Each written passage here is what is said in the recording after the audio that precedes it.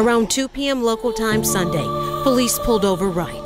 The police chief says they stopped Dante Wright because he had an expired registration on his license plate. As Baltimore police investigators today privately reported their findings in the death of Freddie Gray. There is only one person's version of what happened the night Botham Jean was shot and killed by Officer Amber Geiger. She told investigators she was in uniform when she arrived at what she thought was her apartment.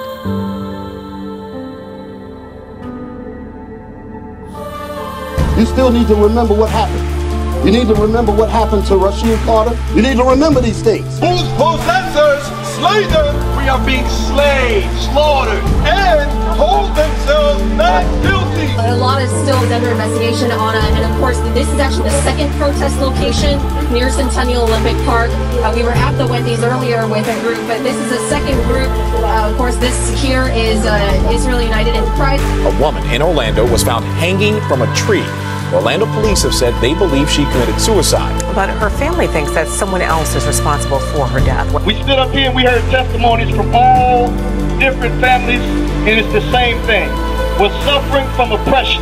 We're suffering from the things that happened to us from the days that we got off those slave ships. It feels good to have people standing with us that I know mean business. And, you know, I ain't worried about it. I don't feel like y'all gonna fall off. I'm glad to know that we got some brothers that demand justice with me.